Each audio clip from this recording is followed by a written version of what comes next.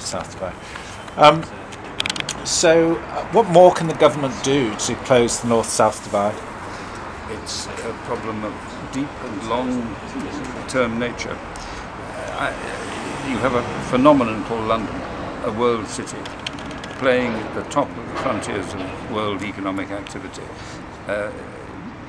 There's no way you can expect to find that same dynamism or rate of growth throughout the rest of the United Kingdom. The challenge to politicians is to do the best they can to enable the rest of the United Kingdom to keep up with what is happening across the world.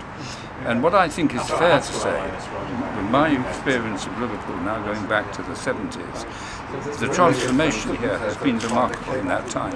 It hasn't been concluded, we haven't reached the end of the journey, but my word, nobody can say we didn't make some pretty exciting progress. And there's a lot to go for. I just had a lunch with the mayor talking about his plans for the next few years. And wherever you look today, there are new opportunities here.